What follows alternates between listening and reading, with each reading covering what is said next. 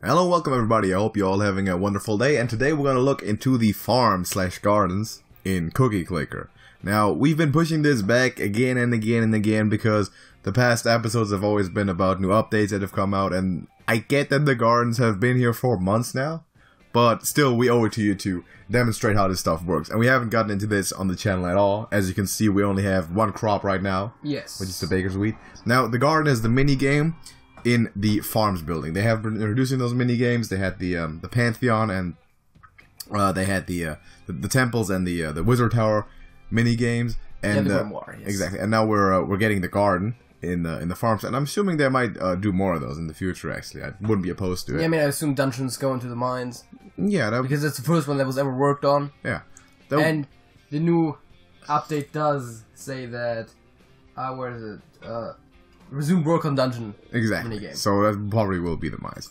Now, one more idea for practicality: we just gonna mute all the buildings that don't have mini games in them, so we can mute the grandmas and essentially everything else. This is a pretty good idea to do because, yeah, those you don't even need to. But the idea is just to have all those on the screen right away, so you don't. When you click into the tab, you don't need to be scrolling up and down. That's another nice feature. Now, the garden can be more effective when you put more sugar lumps into it. That's generally how that works. The more sugar lumps you put into it, the greater the plot size is. And we just dropped about 25 lumps when we started the tab into the garden to get a sizable plot in order to kind of kickstart the mutation that we wanted to achieve. Now, there's a bunch of plans in the garden, and the big helper in this case, once again, is the Cookie Clicker wiki, which we're going to switch over to that real quick. As you can see, these are first of all the mutation setups, which we're going to need later to cross-breed plants. And then when you scroll down, you're getting, first of all, your tools and all the crops that are available in the game. The baker's wheat is the first one we start off. And there's a lot of plants, as you can see, that all have different attributes to it, different effects that when you have them planted or they're growing, they're having different effects on their cookie production. Those are fungi. They also show up sometimes. There's fungus, there's weeds, and there's plants, essentially. So, or weeds probably are plants, and those are the soil types as well that have different effects. I mean, the soil has different effects depending on what soil planted in. You can go for maximizing the amount of ticks. You can go for maximizing the passive effects. If you maximize the ticks, that means that the plants will grow up faster, and you can harvest them earlier, and they will probably also mutate faster because of that. Growth rates. There's a lot of stuff that you can. Right, so for the, go back to the game real quick. That is really good for mutating, like, different creations, for example. So, because they spread and mutate 3 times faster, we're going to go with that for now to show you the first mutation. Now, if you go back to the site and take a look at the grid, now, we start off with just baker's wheat, right? That's the first one.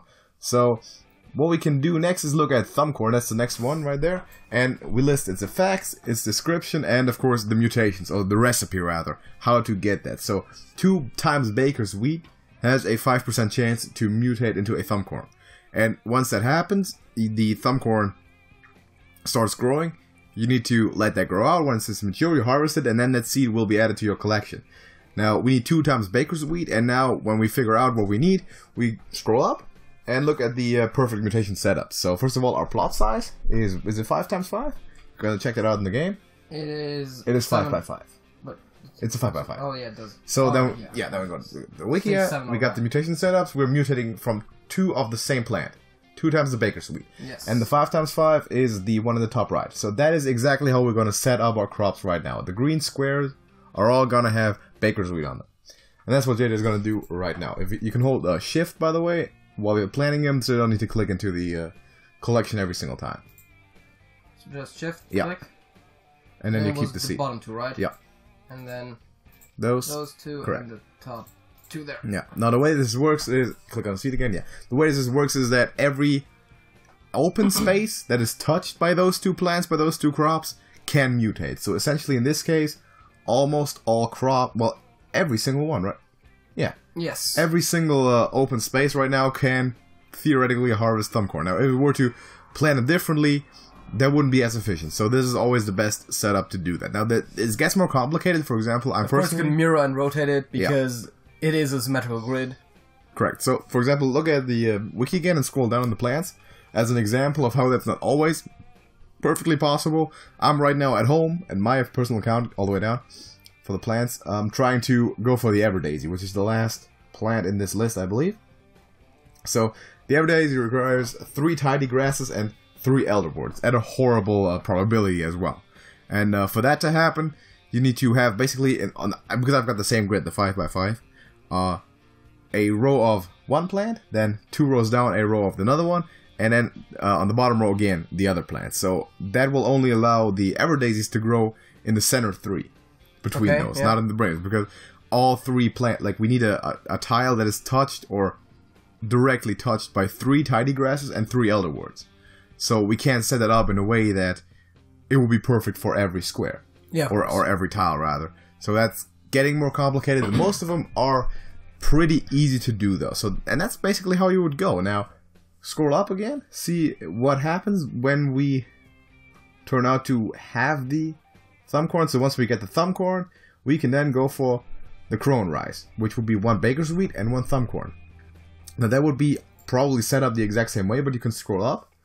This would then be an example of from 2 different plants, and that's the 5x5 grid, which is also the top right. That is how it would be set up. So assuming yellow would be the thumbcorn, and the green, the green would be, it's essentially the same. It's the same pattern, it's just rotated by 90 degrees for no reason. Exactly. You can do that whatever you want. You can move it to the left, all of them, move them up and down. But that's how it's supposed to be set up. So the yellow would, for example, be a thumbcorn, when the green would be the baker's wheat. And that's how you go on. Now there's some other plants. We got the weeds, and the weeds just, they show up. For example, go down and find the metal weed. That is, I believe, the first weed that should be in there. There we go. Metal weed. So it has no effects, may overtake nearby plants, and may drop spores when uprooted. So the metal weed is actually basically just a horrible parasite plant. We don't want that, but we do want it. So it shows up by itself. And the way to accelerate that is to use the soil that will heighten the probability of wheat showing up. And the idea of the metal wheat is just that it will drop the spores. And the spores are what gives us the fungi. Oh, right. So we have the fungi down here, and we got the white mildew, brown mold, the dog shroom, all those. They also can be crossbred from each other, and they can also be crossbred with plants later. So for example, the green rot is 1 white mildew and 1 ordinary clover. Yeah. That's how we would kind of add up that collection. They also have effects. Some of them are, of course, thematic to GUI clicker, like the wrinkle gill, the wrinkler spawning. There's an elder word, which has something to do with grandma CPS in the plants, I believe. And that's essentially the idea. There's this one, I believe it's a shriek bulb. It's under plants and further below, I think. That's literally just horrible. Yeah, there you go, the shriek bulb. That's really, you're gonna have it in your collection if you want it, but that's never gonna have anything good for you in stock. But the idea is to build a full collection of plants, and this is also why I would recommend that you spend sugar lumps into your garden, or your farms rather, because we said that always put it in the most efficient or most effective building rather, like chance makers, prisms, and go from bottom up.